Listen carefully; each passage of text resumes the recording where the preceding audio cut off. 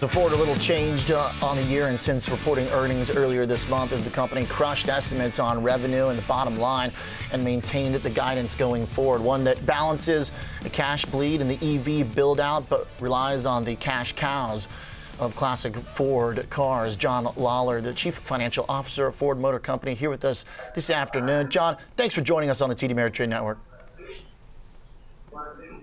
Thanks for having me. Absolutely. I want to talk about a point that you make when you describe the future of Ford that I think just cuts right to the chase, and that is that your plans are to turn Ford into something that's a non-cyclical business. As traders and investors, that type of label, a cyclical business or a non-cyclical, holds so much weight. Tell me about what you mean by that.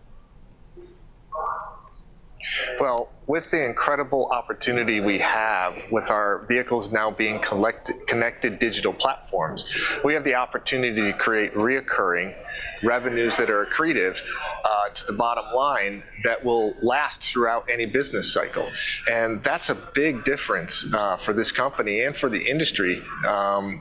And it's what's changing. It's the transformation. A lot of folks talk about electrification as the key transformation.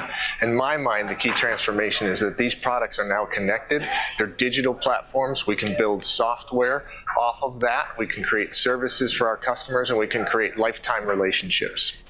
That's very much, it sounds, spoken like the Chief Financial Officer, where we have very much of kind of a consumer's view when we think about the auto business as the cars themselves. You're thinking about how the cars are going to generate recurring income and revenue. Is that what falls under the Ford Pro category, the services component that you described as a secret weapon?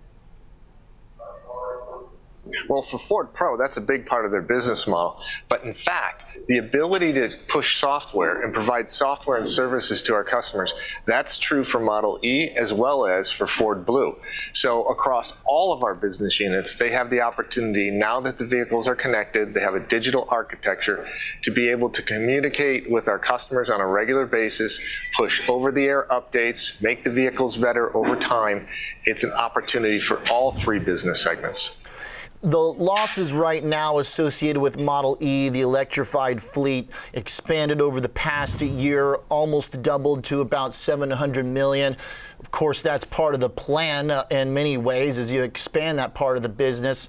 Tell me about the financial expectations we should have as investors. Do you view sort of an unlimited loss as being manageable at the cost of building out that volume and scale for the Ford E business at this juncture?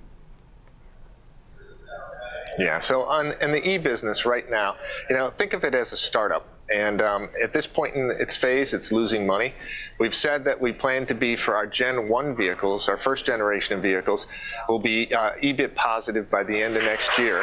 But we'll be continuing to invest in our second generation and starting to invest in our third generation. And with that, as we scale and bring more products to market, you'll start to see the results improve.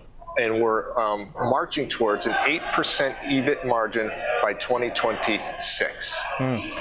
How much of that build out right now will you still be able to find that balance to be shareholder friendly, to act as a legacy player with established fundamentals?